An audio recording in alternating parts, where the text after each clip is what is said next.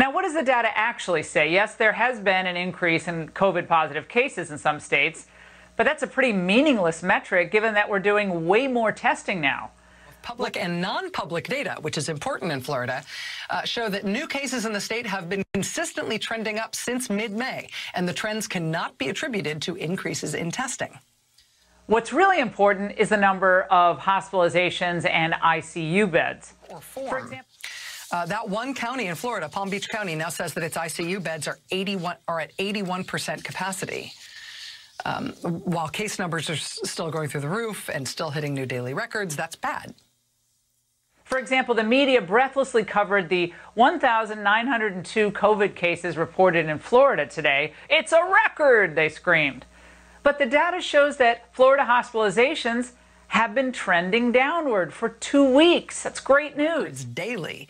And even though we know from the counties that some individual counties are really bending under the strain in terms of their hospitalization burdens, we really don't know how bad the burden is statewide in Florida. I can't, for example, show you any charts about the current number of hospitalizations in Florida, or how they've gone up or gone down over time.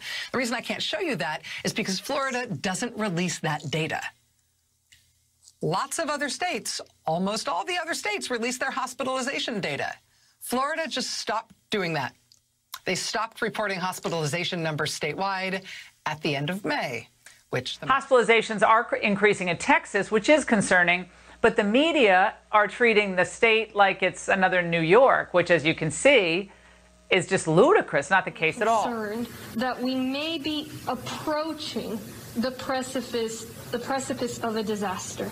This week, the COVID-19 general hospital population in Harris County was the highest it has ever been. It was the highest on Monday, and it's gotten worse every day. It's out of hand right now.